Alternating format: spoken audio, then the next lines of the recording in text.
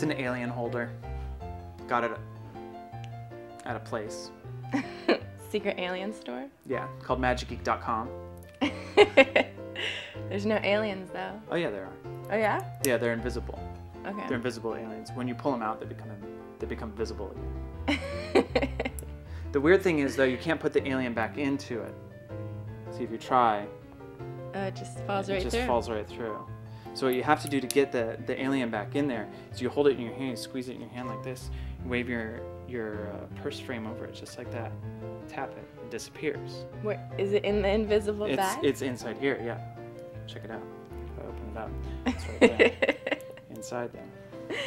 If you want to check out the alien, most people haven't seen an alien before, so it's kind of a cool new. It's definitely not what I was expecting, but you know.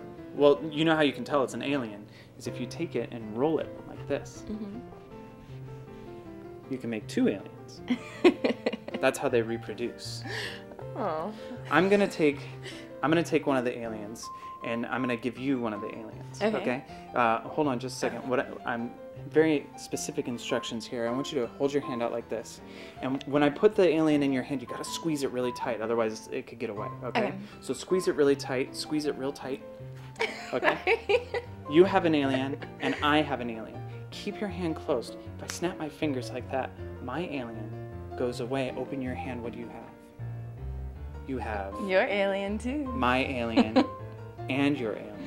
Another weird thing about aliens is you can take the alien and squish it like this onto the table. And if you squish it, it flattens out completely. You can check out both aliens. These are very interesting aliens. Yeah, they are.